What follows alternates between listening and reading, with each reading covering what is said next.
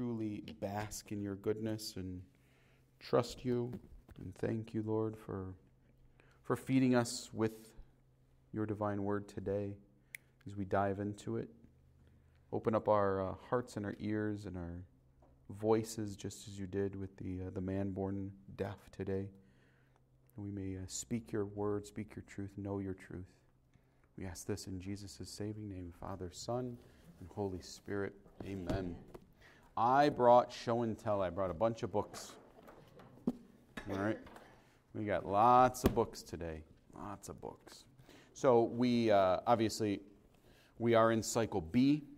When does the liturgical cycle change? Advent. When does Advent begin? First Sunday of Advent. That was a softball. Yeah, usually Sunday after Thanksgiving, obviously, but typically, in my brain, I always think of it as Christ the King because we don't hear the typical readings there at Christ the King. Those are special readings. So that Sunday right after Thanksgiving usually is right around that time, Christ the King, and then Advent begins. So we are in cycle B. Literally, just think of it this way: we're in cycle B. We're in Mark's Gospel until Thanksgiving. Okay, we took that little hiatus, if you will, for 5 weeks. Not last Sunday, but the Sunday before, for 5 weeks, where we dove into John chapter 6, the Bread of Life discourse, where it was where I preached a preaching series on the Eucharist, and that way there. So these are, I'll set these over here. You guys can take a look at these. So these are different commentaries on cycle B. So there's A, B, and C, different commentaries. So this is a theologian named John Bergsma. Anyone ever heard of him? He's really, really good. He teaches at Ave Maria University. So he's a faithful guy. His son, God rest, I believe his son just died, a young boy.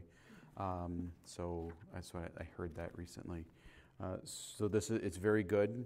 Shorter than this. So this is Peter Kreeft. I've recommended this before. Generous benefactor here in the parish bought this for me. So cycle B. So Peter Kreeft is a philosopher, and so Bishop Barron. So they're C.S. Lewis. Was it C.S. Lewis? It might have been G.K. Chesterton. G.K. Chesterton, who is it was C.S. Lewis. So C.S. Lewis, who is a philosopher, a theologian, a Christian man, not a Catholic, did commentary on the scriptures, and it's really good. So Bishop Barron went to Peter Kreeft, who is truly the 21st century C.S. Lewis, just a profound Catholic theologian and philosopher, very accessible. Like, all of his writing is rich, but it's accessible to normal people. I mean that in kindness. So Bishop Barron went to him and said, before you die, he's in his late 70s, 80s now, and said, before you die, leave the people of God with a legacy of the Scriptures. So this is the first stuff he's ever written on the sacred Scripture. So it's put out by Bishop Barron's Word on Fire, and so this is a three cycle series of that. More recently, so there was something that came out in the 1980s called the Navarre Bible Series. Anyone ever heard of the Navarre Bible Studies? They're good. They're not theologically incorrect by any means. They're good. They really are. So they came out of Spain, Navarre, Spain. Is that a place in Spain? I believe so. Correct me if I'm wrong. No one's really corrected me, so we're all either right or wrong. We're all wrong together on our geography. Fine. I think it's a place in Spain. So there is a new commentary that came out that was headed up by Catholics here in Detroit, actually, called the Catholic Commentary on Sacred Scripture. So our very own Dr. Mary Healy, who teaches here at Sacred Heart Major Seminary, Dr. Peter Williamson, and there's another doctor here. I can't remember Scripture. The three of them went in together, and they did this. It's produced by published, and these are very good. Baker Academic Press out of Grand Rapids. So, but they have other. So those three were the first three that came out, and then they have different Scripture theologians for all the different books of the Bible. And so this is the Catholic Commentary on Sacred Scripture, the Gospel of Mark by Dr. Mary Healy. It's very, very good, and again, just goes verse by verse. I think that series is really good because it's phenomenal. It goes through each gospel. Yep. Verse by verse. Verse by verse. It will tell you what Old Testament readings Yeah. tie into that. Yep. It will tell you what catechism verses Yep. tie I know. into it. So it's very powerful to send you in all directions Yeah. if you really want to dig deeply into Yeah. it. It's very, very good. It's very, very, very good. And then lastly, this, if you've been on my website yet, raise your hand if you've been to my website, fathersteve.net. Good. On there I have a favorites page. My favorites, my favorite books, my favorite adult beverages, and favorite churches. And under my favorite books, I have this listed as one of my favorite books, Memoirs of St. Peter. So again, it sounds like it's literally about St. Peter, but what it is this Michael Pekoluk.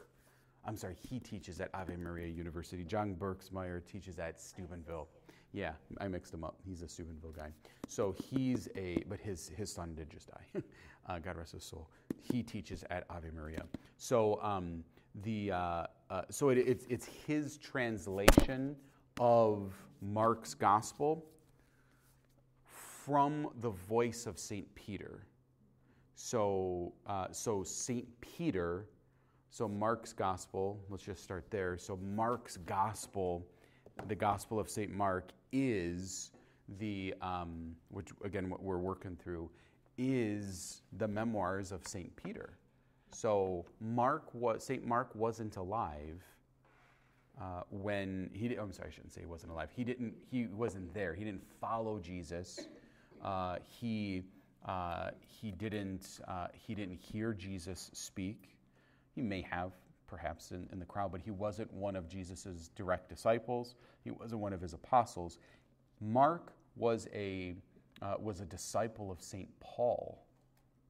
So Mark probably, we don't know, but hears the gospel preached by St. Paul, becomes a disciple of Paul, and then joins Paul on missionary trips. We hear about that in the book of Acts. Then it's Barnabas, I believe, right? So, I'm sorry. I think Barnabas is Mark's cousin. Yeah. So Barnabas has a fight with, not a fist fight, but has a falling out with St. Paul. And St. Paul says to Mark, he's like, who is this jabroni? Second time he used it. Who is this jabroni? Who is this guy that you're bringing around? Kick him out of here. Let's go on our next journey. And Mark says, no. I'm taking Barnabas with me, and I'm going this way. So then Mark and Barnabas go, and they start preaching the gospel. That Paul gets a little upset. He grabs Timothy or whomever else, and they go this way, right? They have their own. Listen. We heard about that a little bit in the first reading this today. That there's tension. There's always gossip. There's issues. So they go their own separate ways. They make up in the end, and they come back together. We hear about that in later letters too, I believe. So Mark begins to shadow St. Peter. And we don't specifically, again, hear this in the gospel, but we know from other ancient writings, actually one of them is quoted in here. Look at that, let me quote it for you. Was it this one? So it's from Flavian. Give me a second, bear with me. Please be here. So, yep.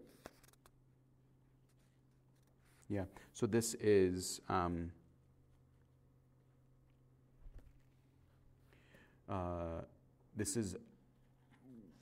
the church historian Eusebius quotes Papias, bishop of Hierapolis, from 60 A.D. He quotes this bishop from 60 A.D. So Eusebius was a great church historian. Or he was just a historian, and he wrote a lot about church history. I'm sorry, Bishop Papias lived from 60 AD to 120 AD, so he quotes him from within that time. And so he says, Mark, having become the interpreter of St. Peter, wrote down accurately, though not indeed in perfect order, whatsoever he remembered of the things done or said by Christ. For he neither heard the Lord nor followed him, but afterward, as I said, he followed Peter, Bishop of Rome, and adapted his teaching to the needs of his hearers, but with no intention of giving a connected account of the Lord's discourses, so that Mark committed no error, while thus he wrote some things as he remembered them. I mean, that's from the hundreds, and so we know that that Peter was beheaded, or it was crucified upside down in Rome. So we are able to trace at least the earliest copies of St. Mark back, the Gospel of Mark, back to 70 AD. So we're at least, so they can pinpoint that to 70 to 73 AD, something like that. So it's believed, again, that Mark's Gospel is the oldest, right? Those are the most extant versions that we have, that we can trace it back. So isn't it amazing? Good little intro. So let's dive into our first reading. Our first reading comes to us all the way from Isaiah, our Old Testament prophet extraordinaire, Isaiah 35. The prophet Isaiah 35.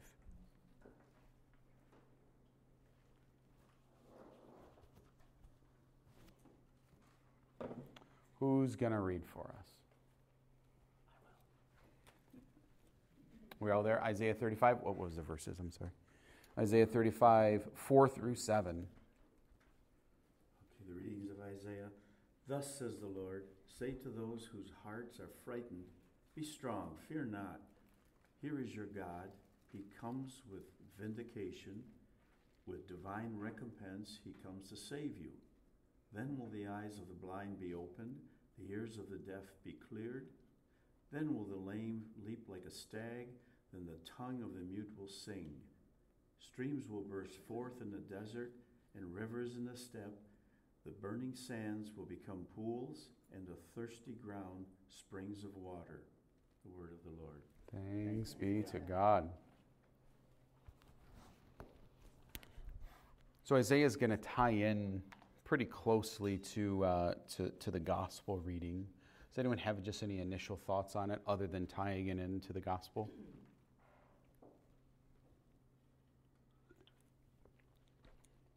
Just even the fear not, which Jesus so often said, one of the most common phrases in the Bible. Yeah. We hear it right here. Fear not, be not afraid. It's a good for this time. Yeah, I in know. our life. You know, it's funny. I was, I don't want to talk too much about myself, but, you know, I was, or just in preparation or whatever, but I was pretty sure I knew what I was wanting or supposed to preach on this week. But then I went back just this morning and I read that first reading and I said, are you asking me to preach on fear?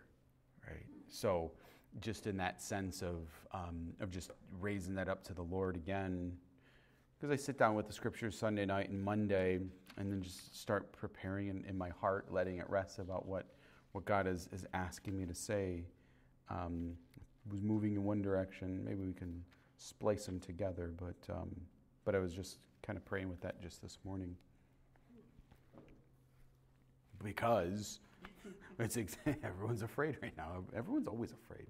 That's why God says it constantly. God says it constantly. And would you not be fearful if you're deaf and blind and lame? You know, I mean, you're totally helpless and pretty much cut off from society and interaction with most people, especially back when this was written. Yeah. It was, very much people were fearful. Yeah. And it was originally written. It's all about the Babylonian exile that was going to happen, and then they were going to be brought back at the end of Isaiah. And it also, the very last part of it, with all the water coming out of all these places where it wasn't expected, goes back to Moses leading them through the desert. And one of the greatest miracles to that point was about water, able to have a dry path through the Red Sea, but then also bringing water forth when they were starving and thirsty. Preach it, sister. Give me my homily. But then, and then, right, so, the gospel brings it forward, so there's fear in being blinded, there's fear in not hearing, there's fear in death, but then Jesus is the hope that takes away the fear. Which then, our psalm response is, praise the Lord, my soul. Psalms 146. The God of Jacob keeps faith forever. He secures justice for the oppressed, gives food to the hungry. The Lord sets captives free. Praise the Lord, my soul. Right? We have nothing to fear. The Lord gives sight to the blind. The Lord raises those who are bowed down. The Lord loves the just. The Lord protects strangers. Praise the Lord, my soul. The fatherless and the widow the Lord sustains.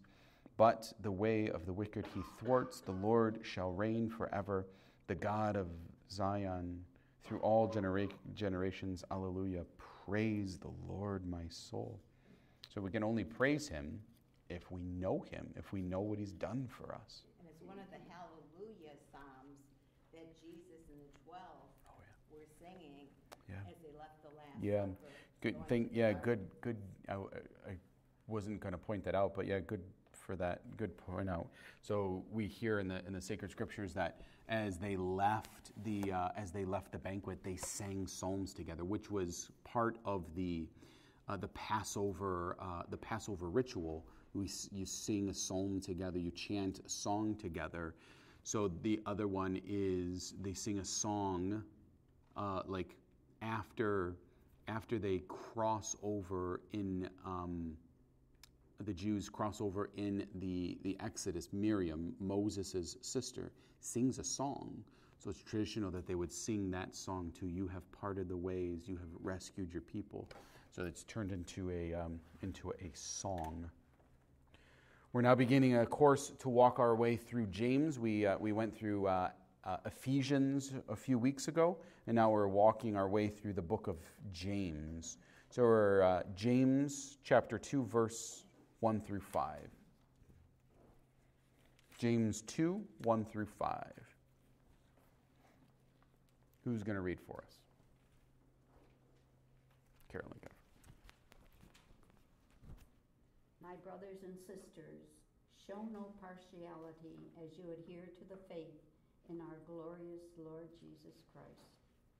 For if a man with gold rings and fine clothes comes into your assembly, and a poor person in shabby clothes also comes in, and pay you attention to the one with the fine clothes and say, sit here, please, while you say to the poor one, stand there, or sit at my feet.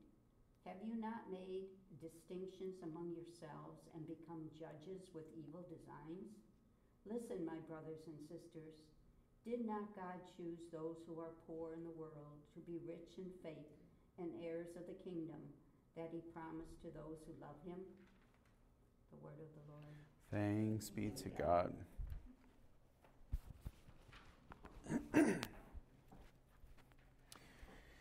So the book of James is very short.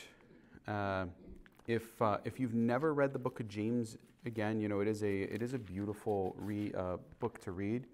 If you're only going to read, those of us who have our Bibles, you can just open it up. Just read James chapter 3. I don't know if we're going to get to James 3 in the next couple weeks. Hopefully we do. But if you look at James chapter 3, you can see the header of that is power of the tongue. Sometimes they give that out as a penance in confession. It's short, 1, 2, 3, 4. That's 4 paragraphs. You can read that as you walk around the house chewing bubble gum at the same time. It's very, very simple, very short, but it's powerful. And we just hear that the tongue can be weaponized, and the tongue unbridled is dangerous. So, amen. Moving on to the Gospel of Mark. So my teacher in the seminary who taught us the Gospel of Mark was he's from New Jersey. And so he talked like this, and he said, he was a Jesuit from New Jersey, and he said, all right, fellas, we're going through the Gospel of Mark. The Gospel of Mark. The Gospel of Mark. So I literally do that this the entire year. The Gospel of Mark. Saintly man. God be with him. All right, Mark chapter 7, verse 31 through 37. Mark 7, 31 through 37.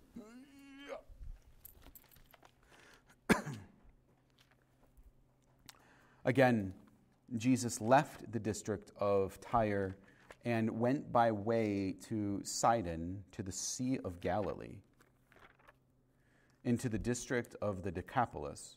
And people brought to him a deaf man who had a speech impediment, and begged him to lay his hand on him. He took him off by himself away from the crowd. He put his finger into the man's ears, and spitting, touched his tongue. Then he looked up to heaven and groaned and said to him, Ephatha, that is, be opened. And immediately the man's ears were opened, and his speech impediment was removed, and he spoke plainly. He ordered them not to tell anyone, but the more he ordered them not to, the more they proclaimed it. They were exceedingly astonished, and they said, He has done all things well. He makes the deaf hear and the mute speak.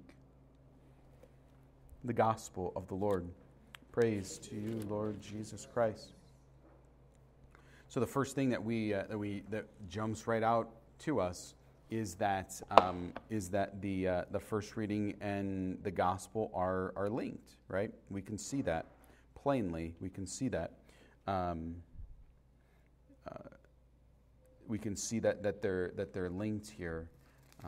That Jesus, that in the Old Testament, in that Old Testament reading, the Lord says, do not let your hearts be. Here is your God who comes with vindication, divine recompense to save you. To save you. Then will the eyes of the blind be opened and their ears of the deaf be cleared.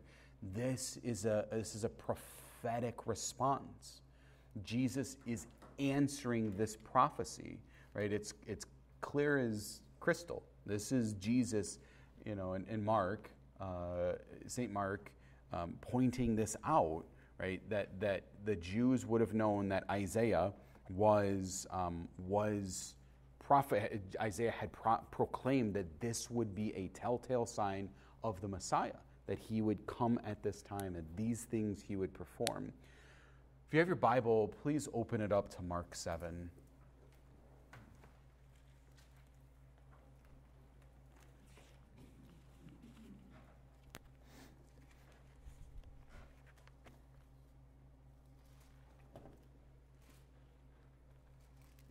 So last week we were in Mark 7, and we jumped around a little bit, but we ended at verse 21 or 22. So context, okay? So we need to understand where Jesus is at.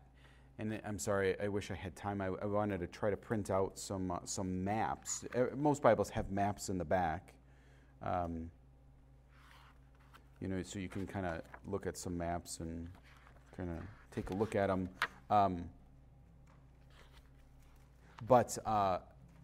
So Jesus, if we, over in chapter 6, there was the feeding of the 5,000. Jesus walks on water.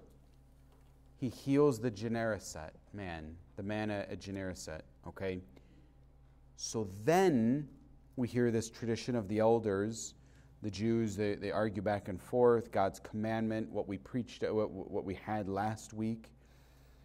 We skip the healing of the Syrophoenician woman, okay?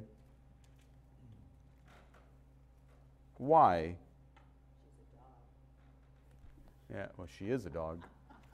We do hear it in another place. I just wonder if that's why the church, I don't know why. I'm asking you if you know why. But we skip it here. We do hear it elsewhere throughout the year, I hope. I know we hear it throughout the daily mass, but there is something that's going on here, though. Who are the Syrophoenicians? If you got your map, you can kind of see. So look at any map of Phoenicia. Gentiles. Yep. So here, I'll let you can just grab my map here. So you want to look at a map like this way, okay? So this is Phoenicia, okay? So this is where Jesus is at. He's up here in this region, okay? So this is exactly where he's at. Here's the Sea of Galilee down here, okay? So this is far, so this is Israel. So this is far from his place. This is far from his home territory. So here's Samaria. This is Bethlehem, Jericho, Jerusalem. Here's Jerusalem all the way down here, right? Jerusalem's all the way down here, but Jesus is all the way up here in Phoenicia, okay? So he's out of his home territory. That's so important for us. Context. So important for us to understand where Jesus is at, okay? So he heals the Syrophoenician woman. That's why he calls her a dog, because she's not one of them. It's not just like Jesus is hanging out with all of his buddies in Jerusalem, and there's this Syrophoenician woman who's kind of there hanging out, begging, and he's like, "Okay, dog, come on, move along. This is my territory." No, Jesus goes into their land, and he calls her a dog in her own backyard, right? And that's a big deal. So now we pick right up with the gospel that we hear. So Jesus heals her. Woman, great is your faith. He heals her, okay? And then what does it say? Again, Jesus left the district of Tyre and Sidon, okay? Tyre and Sidon. I don't know if we can see that on any map there, but do you see it on your map there? It's north of Tyre. Oh yeah, right there. Perfect. Yep. So my map, if you guys want here, anyone? So here's he leaves this district of Tyre and Sidon, right? So here we are. Boom. He's up here in this Phoenicia district, and he's going this way. Left the district of Tyre and Sidon, and then where does they say that he goes? The Decapolis. Okay. Probably not going to have the Decapolis on your thingamabobber there. Okay. Yep. It's 10 cities, so it's probably a whole area. So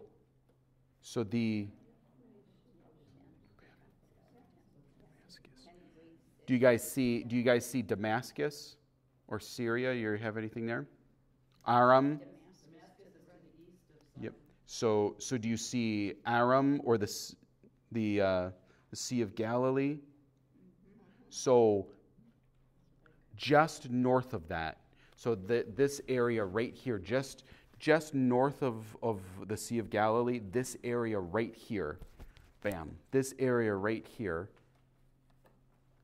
is the Decapolis. Bam. Okay? That's the Decapolis. So the Decapolis means, yeah, bam, you got it, perfect.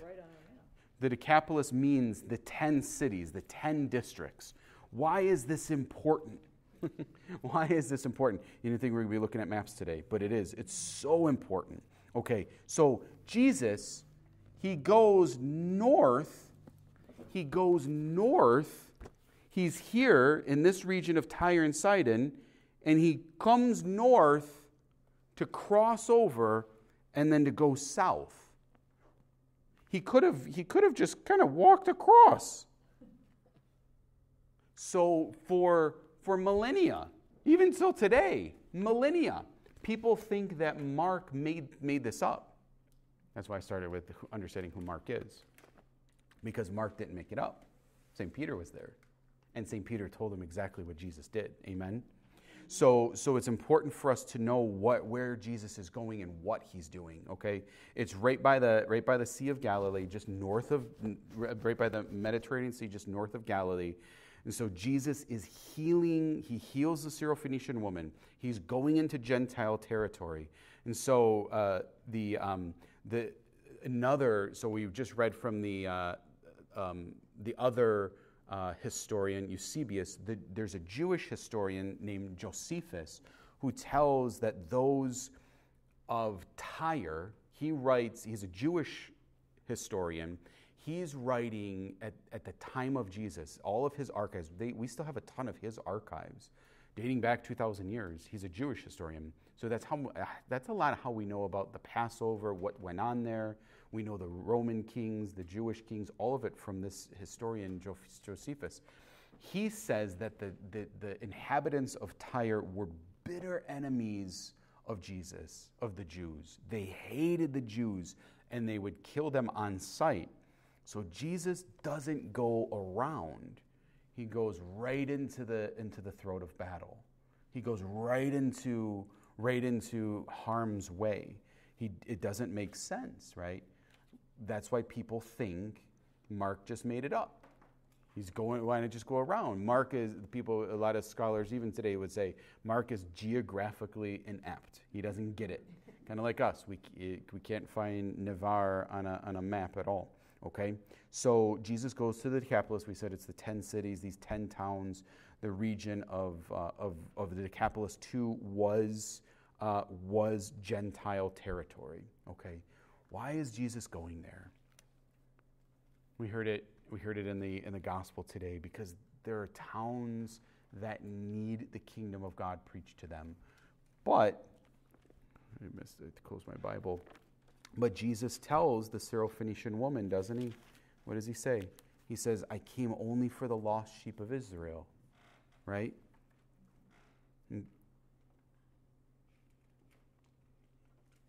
I'll get my verse for you. Let the children eat first. He said to her, verse 27, 7:27. He said to her, let the children be fed first, for it is not right to take the food of the children and give it to dogs. Okay? So in other scriptures too, it says that I was sent for the lost children of Israel. So this is a beginning journey where Jesus, at the end of his life, at the ascension, what does Jesus say? He says, go out and baptize all the nations. So the nations are the Gentiles. The nations are the non-Jews. So Jesus is showing them how it's done. He's showing us how it's done. You go right into the face of battle, right into the face of the throat of the enemy. He's going right there into the midst of it, okay? So he's confronted by this deaf man, okay? So The people brought to him a deaf man. What people? Gentiles. Okay? So they're in need too. They're in need. They're in need. Jesus just called this deaf man's sister, let's say. He just called her a dog, her cousin, let's say. He's called her a dog. They bring this deaf man to him with a speech impediment. He begged him to lay his hand, and they begged him to lay his hand on him. They've obviously heard of Jesus. Yeah. Yeah. Otherwise, first of all, they wouldn't have You would, brought him there. yeah. And then begged him to lay hands. Yep. Knowing that touch is so much a part of what Jesus does. Could it be that when Jesus sent out the 12, 2 by 2, that they may have been in that area? They were instructed to stay only in Jewish territory. Yeah. Another hand came up. But nonetheless, right? So I was just looking at, and this is a terrible analogy, so forgive me. I was just looking at the state football rankings. Father Jim loves high school football, right? So we can talk high school football. So I was just looking at high school football rankings. And Lake Orion is one of the best teams in the state. And word trickles out, and Clarkston's really good, and Clarkston lost to Belleville, and Belleville's the number one team in the state, all of that. So it's like we know traits. We know what's going on with the football team over in Belleville and Clarkston, so that when we play them, guess what? We can meet them. So word travels. Obviously, internet generation, terrible analogy, but nonetheless, so we know things that are happening in other towns, right? So they heard this holy man. They heard of this holy man who's healing. So, big key takeaway here. So this deaf man comes. So the word deaf means in ancient day, one who was deaf also couldn't speak. Okay, it's just it's a common, even to this day, if you can't hear, you can't speak. So deaf and dumb, we use that phrase. So the word for inability to speak, everyone can try to say this with me, is mogilalos in Greek. Mogilalos, which means inability to speak. Inability to speak. Just going back to the first reading, just think of the fear of an inability to speak. Okay? So it is, this is the word that Mark uses here, mogilalos, for deaf, inability to speak. It is the exact same word that's used in Isaiah in the exact reading, in the exact same context. Okay? But here's the most important point. It is the only time that it's used in the entire Old Testament. And this is the only time that it's used in the entire New Testament in Greek. So the parallel, the direct comparison that Mark is trying to drive home this point that Isaiah is prophesying about, Isaiah is prophesying to a Jewish people, right? Isaiah does not say that the Messiah will come and open the ears of the deaf and give sight to the blind of the nations, of the Gentiles. But where does Jesus make it happen at? He's bringing it to those who are most in bondage, to those most in need. That he's opening up the ears, the mind, and the soul, most importantly, to understand the saving power of God. So, be open, mogilalos. Were you going to say something? It was a very hard to reach region where he had to travel. And he's going to a very hard to reach region. The hearts of those who are hard-hearted. Yeah. So then Jesus does something unique, right? So it's a six-step process.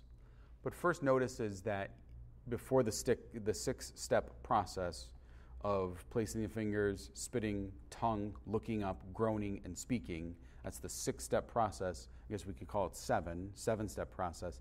He takes the guy off by himself. That's unique. It's different. Jesus heals in all these different ways. He heals at a distance. He heals by the garment of hem of his garment. Here he takes the guy off by himself, which too, that it could point to a lot of things that I've come and stepped away. I've come to this Gentile territory, and I'm taking you with me. A symbolic gesture of that it's you and I'm going to break into your life personally. So the again, six-step process. You can write this down: finger, spit, tongue, look up, groan, speak. Okay, so many of Jesus's healings, they do take place in public view, but here again, Jesus takes this guy off by himself.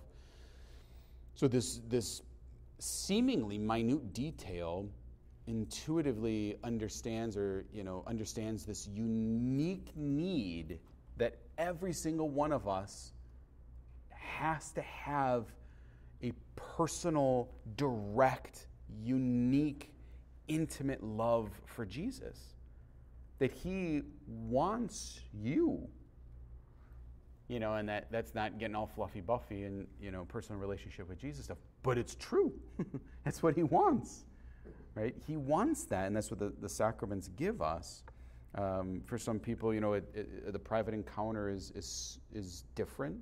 But Jesus here ministers to this man and to you and me one-on-one. Like, we're not, as I like to say, I've heard it said, I shouldn't say it, I've stolen it, but I say it all the time, that Jesus didn't come to save a crowd. He came to save me. And he came to save you in the crowd. Right? He didn't just create a church. He died on the cross, created the church, so that I could be saved, so that I could come to know the glory and power of God. Amen? So now he's ministering to this guy one-on-one, and so Jesus performs this healing with all these steps. It's so unique. It goes step by step, 7 steps, as if almost like, I mentioned today even in my homily, it's like a movie scene. Peter walks in the bedroom Jesus walks in the bedroom of Peter's mother-in-law, and you can just feel the gripping tension. He stands over her and he rebukes her fever. This is a movie scene that we're witnessing. We're standing on the edge of the Decapolis in the 10 cities, and I'm one of the 12, and I'm like, why are we here? We're going to get killed. And now he grabs the guy and he takes him off to the side. Did he just stick his fingers in his ears? What's he doing? Oh my gosh, he's spitting. What's he going to do next? We're watching it happen, right?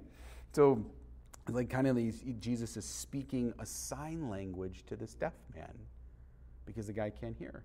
He can't speak. So he's speaking his language, isn't he? He's speaking something specific for him.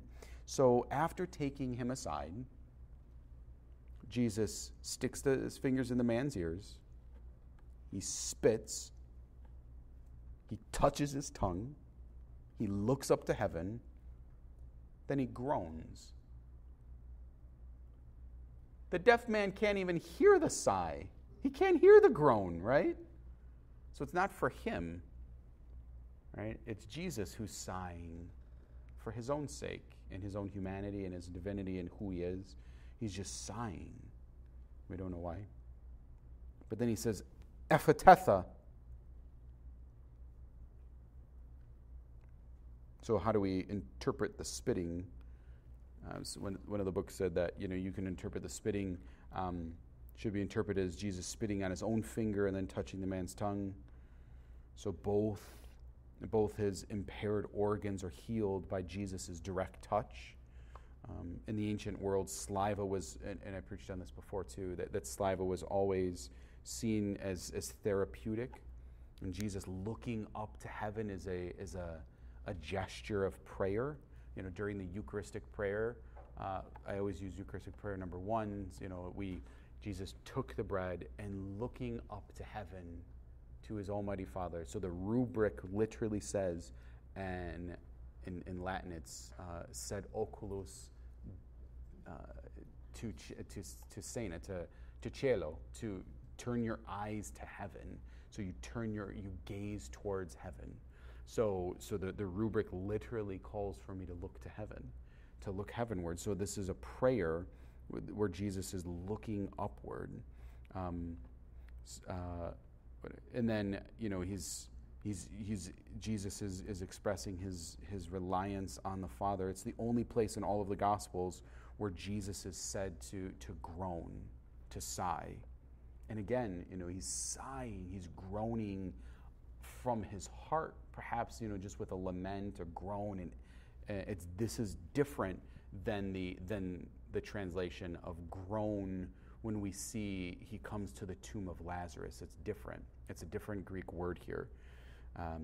Perhaps, this is a grief, again, over just, again, kind of what I preached on today, just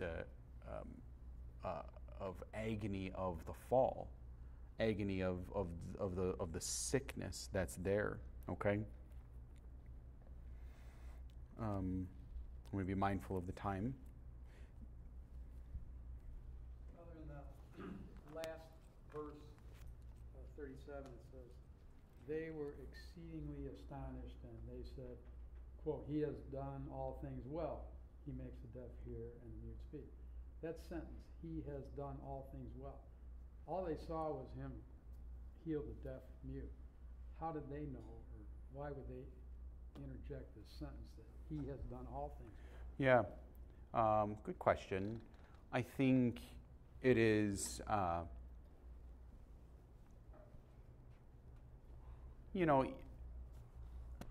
if you're living in darkness, and you ever heard of the allegory Plato's Cave? I don't want to get too way off topic here again, but so Plato writes obviously well before Jesus, but he writes this allegory of the cave, and that people were living in a cave and all they knew was experiential life in the cave, and then they saw from the shadow of the fire other things on the other side of the wall. They saw people walking, they saw animals, and so their understanding was the projected image on the wall or on the shadow that they saw. They were chained, and they were only chained in the cave, and that's all that they could see. One of the guys escapes. This is Plato. This is not Father Steve. So one of the guys escapes and then experiences people and animals for the very first time. And what does he do? He comes back and he tells everyone, you're never going to believe it. There's real people just like us, and that's what we've been looking at all this time.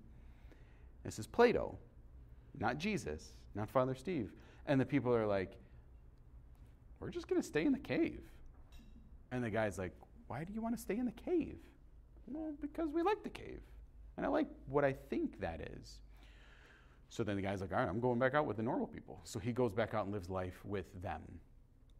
So bringing that into the Christian context, to answer your question then thing, he has done all things well. It is this proclamation of, we've seen the light. You are the one who's created us. You're the one who gives life. You're the one who heals. That in that encounter, that one-on-one encounter, that even though it wasn't them, they've met the living God. These Gentiles, the ones who had enough faith, just like the Syrophoenician woman that we don't hear about, that had enough faith to say, can you heal our friend? He's deaf, right? So you've done all. So it's a proclamation of praise to say, if you can do this, you can rise from the dead. If you can do this, you can save me. I read that the bigger part of the miracle was that the man could speak, because it's any speech pathologist will tell you that somebody that has not spoken, is deaf, their tongue wouldn't be able to even form the words. And when you think of how long it takes a child to learn how to speak. That's a great point. And then in here it says that he said immediately, which is Matthew, Yep. or Mark, immediately, the urgency, immediately the man's ears were open, his speech impediment was removed. Mhm. So what did the man say to him? Yeah. Oh my gosh, oh my God, oh my God, literally. And so, and these people did know enough about him to bring the man to Jesus. So he does all things well. He does this. Oh my gosh, how can we not be impressed with that? I do And just. it is, excuse me, No. you're going to have time to bring it into Ladies first, yeah. So we're lockstep. You see that? So the ephathetha, that's right. The ephathetha. So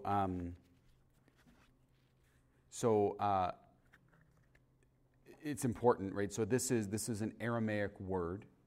We heard another Aramaic word recently too in the gospel. You remember what that was? Talitha kum, right? So these are the only two instances, I believe, where we hear Aramaic that's been preserved.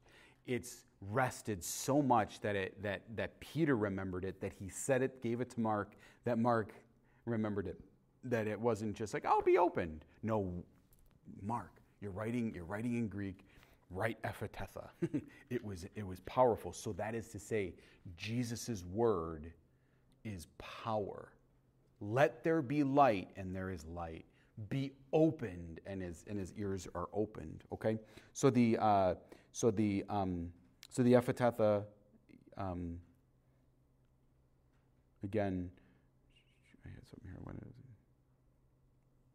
Yep. So his faculties are restored to full functioning, and that he was able to communicate immediately. That's what I wanted to say, just kind of on that. So in the baptismal rite, we pray what's called the ephathetha over the babies. So it happens after the baptism. So they're baptized. I asked the parents, is this your will that your child, little Bobby McGillicuddy, should receive baptism in the faith of the church which we have all professed with you? They say, yes, I baptize the baby. Baptize you in the name of the Father, and of the Son, and of the Holy Spirit, little Bobby McGillicuddy. So then after the baby's brought forward, we anoint the crown of his head with oil. Okay, anoint the baby's head with oil. May Almighty God, the Father of our Lord Jesus Christ, who has freed you, little Bobby McGillicuddy, from sin. He's given you new birth by water and the Holy Spirit, and he's joined you to his people. He now anoints you with the oil of salvation. Then we put the white garments on the baby to symbolize his Christian dignity, foreshadowing of the book of Revelation, that those, the 170 who stand before God with white garments on, it's a symbol there that we clothe ourselves in Christ on the day of our death. That's why we drape the white garment on the casket. Then the candle, Godfather, we light the candle, receive the light of Christ, a prayer over the child again with the candle. Then I go over to the baby and I pray what's called the ephathetha over him, the be opened, okay? And I make the sign of the cross over his ears. The Lord Jesus, who made the deaf hear and the mute speak, and then over his lips. I make the sign of the cross over his lips. The Lord Jesus, who made the deaf hear and the mute speak, may he soon grant you to receive his word with your ears and profess faith with your lips, to the glory and praise of God the Father. Isn't that beautiful? So the be opened as you receive at baptism is meant that we are called to hear the word that we study here, that we're called to go out and to share the word, that we've met him, that we know him, and that we love him. Amen? That it's not meant or called to die with us, that we're called to share. And again, that's the whole point of Wednesday in the Word. We'll always have Wednesday in the Word, and that we're called just to make sure that we share it. Thoughts, comments, questions? Your hand went up first. I think it's so interesting too, the 6-step process and about Jesus touching the tongue of the mute man. And of course, whenever we receive the Eucharist, as you alluded to earlier, he touches our tongue, and of course we take him in, and opening the ears, etc. But he's so revolutionary beyond that, as you said, about taking the man aside. And last week, we heard all about the importance that the scribes and Pharisees, the hypocrites really, with the washing of the hands before eating, etc. And now this week, it's all about not the letter of the law, but the spirit of the law through Jesus. That's good. I was just, my attention was drawn to this. He said, don't tell anyone. And the more he said, don't do it, the more he said, do it. Yeah. The more they did it. Yep. And I think that fits our evangelization, Yeah. Because you can't help but say something. So that's called the Messianic secret. Couldn't cover everything. So that's called the Messianic secret.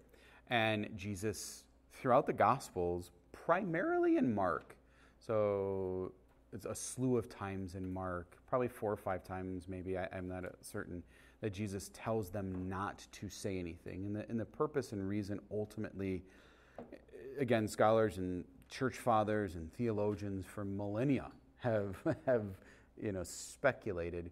But ultimately, again, it goes back to what he said to the Syrophoenician woman, I have come for the lost sheep of Israel. Don't tell them, I'm not coming for them. I'm coming for them, right? Who cares if they know right now? They'll know when I send my apostles, go out and tell the world. But how is it that we cannot share? So he's going to evangelize even by the mere fact that he's able to speak perfectly now and that he wasn't able before. So he's evangelizing by his mere actions. Who did this to you? It was Jesus. And just before this context, the scribes and the Pharisees were giving Jesus more flack, more problems. They were being hypocrites. And so Jesus had said to the 12, shake the dust off your feet if people are not receptive. Yeah. So it's like these Jews that really should know are not accepting me and are questioning because they can't acknowledge that there's a higher authority than their own authority, ego issues. And so he goes someplace as far away from them as he could to the people who are going to be more receptive. And in terms of the speaking being the bigger miracle, the man could speak immediately. What is the hardest thing for us? Even if we feel we know the truth, it's to speak the truth. And the more we study the word and get to know it, the more we're just going to feel compelled, like, how can I not share this? Yeah. So that's why you're going to be here next week for Wednesday in the Word. Soak in the Scriptures, truly. So it is the salve for a wounded heart. It is our strength and our shield. It is what gives us courage in a world that's crumbling. Just to read God's Word, to soak in it. It gives us hope. So let's and fear not. Right, we hear in that first reading, fear not. Isaiah says, God says through Isaiah, which we can continue to hear the good news of Jesus. And there's always Wednesday in the Word. So stop asking me if we're having Wednesday in the Word. There's always Wednesday in the Word. In the name of the Father, and of the Son, and of the Holy Spirit. Amen. Hail Mary, full of grace, the Lord is with thee. Blessed art thou amongst women, and blessed is the fruit of thy womb, Jesus. Holy Mary, Mother of God, pray for us sinners, now and at the hour of our death. Amen. The Lord be with you. May Almighty God bless you, the Father, and the Son, and the Holy Spirit. Amen.